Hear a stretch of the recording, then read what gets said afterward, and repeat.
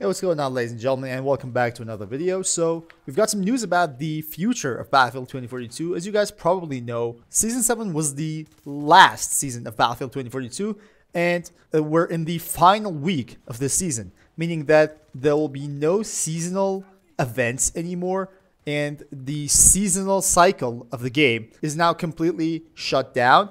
And because of that, DICE has to do something for the game to stay alive and be relatively attractive for players to stay and play. However, DICE decided to do something that we already knew they're going to do, and that is actually going back to previous events and starting to give us the previous game modes like Control, Shutdown, Frontlines. There's a whole roadmap for this, but the whole map is not giving us anything new. We are actually going to experience what we've already experienced in the past seasons, and I would call this another Battlefield Redux. However, there's a small roadmap for this. There is a developer note on this.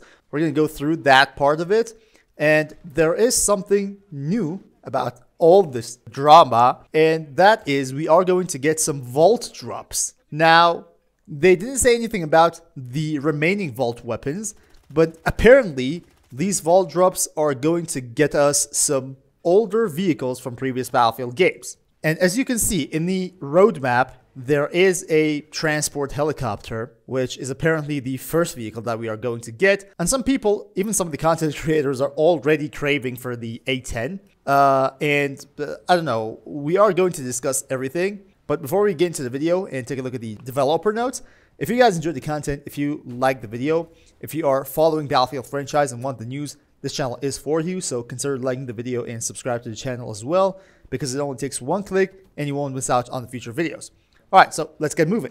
First of all, this is the roadmap. As you can see, a big title says the journey continues. We've got Vault Drop, fan favorite vehicles coming from Portal to All Out Warfare. We've got new Halloween event with exclusive rewards and new ways to play, meaning we are going to get some new game modes, and the support on Battlefield 2042 continues with regular game updates and maintenance, weekly programming, and bringing new ways to play. We are going to catch up on seasonal events. Like, this is ridiculous, but this is what DICE likes to call this. It's ridiculous because we've already played these. And you may be right, there are some people who haven't played these events already, and this might be some new experiences for them. But for the majority of the players, we do know for a fact that these events were not the best. I would say Control was the best game mode I've ever played on Battlefield 2042, and I don't really think Frontlines is like anywhere near as good as Control, not even Shutdown. So that's about the roadmap. The roadmap doesn't really have anything new. However, let's take a look at the journey of Battlefield 2042, which apparently is going to continue. So the article starts like this. We recently gave you an update on what to expect for the future of Battlefield 2042 and our transition away from regular seasons. Now that we're nearing the end of Season 7, we're back with a brief overview on what's next. So, as you guys probably know, they are completely shifting their focus towards the other game, the new Battlefield title that's coming out in 2025. And that's something that you needed to know, and that's why the seasonal support is coming to an end. So, support for Battlefield 2042 will continue with a regular game, balance and quality of life updates. So these updates keep coming. We haven't seen the last update of Battlefield 2042 yet. Portal highlights and Friday night Battlefield experiences. But today we're also here to tell you about new ways for you to play through vault drops and events. So we've got events new and returning. Through our 7 seasons, we've seen you enjoy our events, such as the Archangel Directive and fan favorite mode Control. They are mentioning Control here because I believe that is the only event that people actually enjoyed. The rest were just normality, I would say. So we'll be bringing them back as we rotate through past events alongside returning rewards for those who missed them. This will start with the return of Leviathan Rising later in July, so we don't even have an exact date for that. We're also going to be bringing new events to Battlefield 2042 over 4 weeks with new ways to play, progression via an event pass, with free and premium tiers, new cosmetics, and more.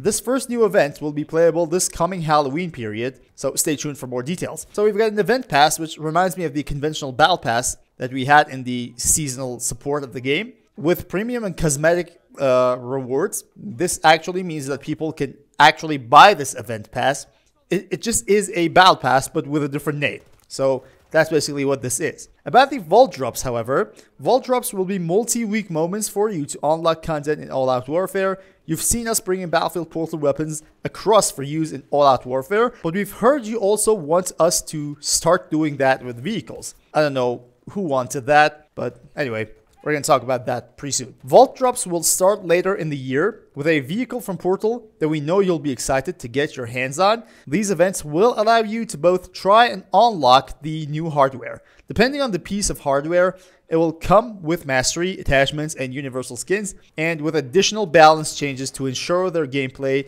matches the existing All Out Warfare roster. So about the Vault Drops, first of all, I have no idea who asked for this. I mean, bringing some weapons from previous Battlefield titles is something completely different with bringing vehicles from those games. Because there is just a lot of things with vehicles that you don't have those issues in bringing up weapons. For example, the maneuverability is something that you don't have when speaking about a weapon. For a vehicle, there's different weapons that vehicle has. Each and every one of them needs to be balanced, so that vehicle is not going to be too overpowered or an underdog. So there is a lot to be done for this, and I believe there is literally no need for new vehicles for, let's say, vault vehicles in Battlefield 2042. If things were about new vehicles, that would be good, because those vehicles would be completely designed for 2042. But since they are bringing them from other games, other Battlefield titles,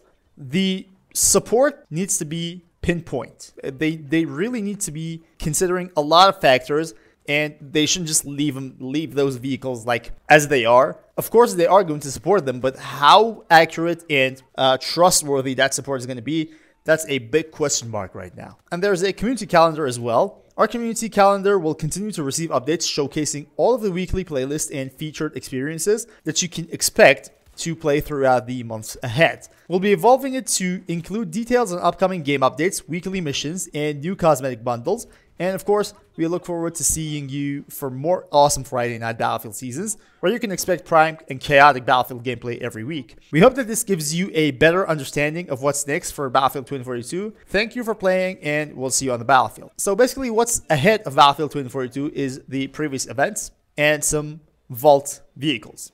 That is what we are going to get. If you ask me, this is not really live service. They're just trying to deal with this live service thing for another year until the next Battlefield game comes out. Or at least until they can release some news about the Battlefield game, the new Battlefield game, so they can shift people's focus from the leftover of 2042. That is basically what DICE is right now trying to achieve. And again, in my opinion, we don't have any need for vault vehicles. There are some vault weapons remaining, like the SPAS-12, like the M98B. I do believe you can agree on this with me, that we really want those. We might even need some maps from previous titles, but I don't think vehicles are what we want. Like, we can always have more weapons. That's something welcomed in any shooting game. But 2042 really lacks some more maps. Like, we've got Caspian Border here. We've got Valparaiso, the Arica Harbor. We've got those maps. And even with those maps that are not 2042 originals, Battlefield 2042 still lacks some more maps. We don't really have the diversity we used to have. So I believe there are some maps they can add to the game. Battlefield 4 had some awesome maps. Battlefield 3 had some. That really takes a lot more time. And I do believe these guys don't want or don't have enough resources to spend on 2042 while the next Battlefield game is being developed.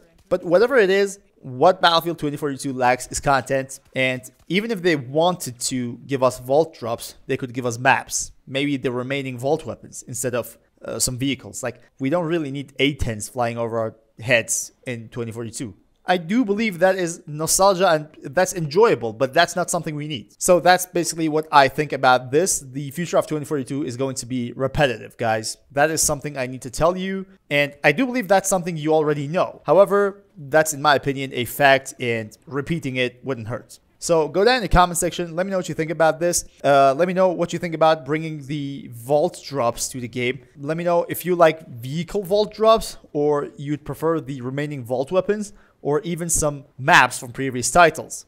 That's something that I really want to know, because I believe vehicles from previous games are just useless in 2042 right now. It's something we might like having A10s in every single video game is like a relief, really, but it's not something we need. So yeah, comment down below and let's have a conversation down there. Until next time, guys, stay cool.